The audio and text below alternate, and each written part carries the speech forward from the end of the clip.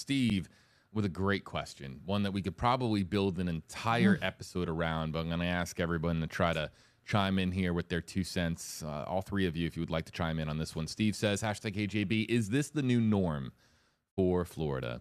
Living on pins and needles with every disturbance. Never had to do this so much as we have been lately. I don't know if you have it at your fingertips, Amanda, but there's a graphic that shows just how many storms have hit Florida in recent years. It's Rebecca, why don't we start with you? Steve wanted to know, is this going to be our relative normal going forward? Well, I would just say that it's been our normal for a long time. If you remember the Charlie, Francis, Ivan, Jean year, we just lived evacuated, basically. And so it may feel more impactful to you if it impacted you this time, but I will say around the state, it's always impacting somebody around the state, and they feel like it's, the worst season they've ever had that year because it impacted their home or their business or their lives. And so certainly busy, but not, I don't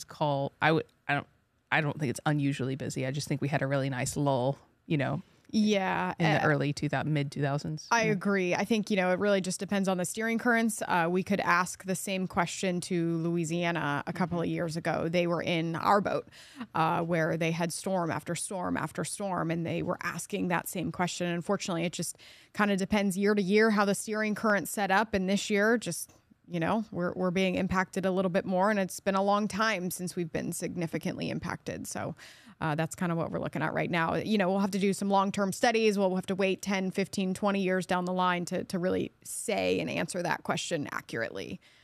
Brian, what do you think?